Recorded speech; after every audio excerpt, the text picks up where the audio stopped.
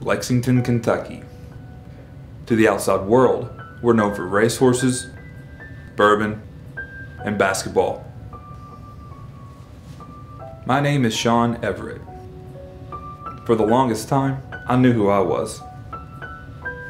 A husband, a father, a businessman.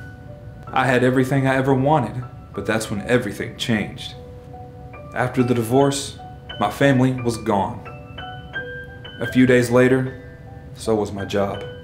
Now I had nothing but a stack of bills that I didn't know how I was going to pay. And that's when he showed up at my door. Rob Caldwell, an old friend that I hadn't seen in 20 years.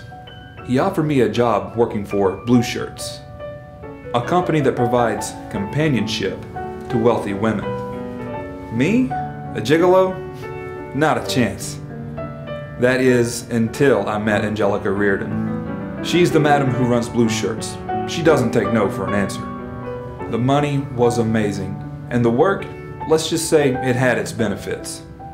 And everything was going fine until the police found out.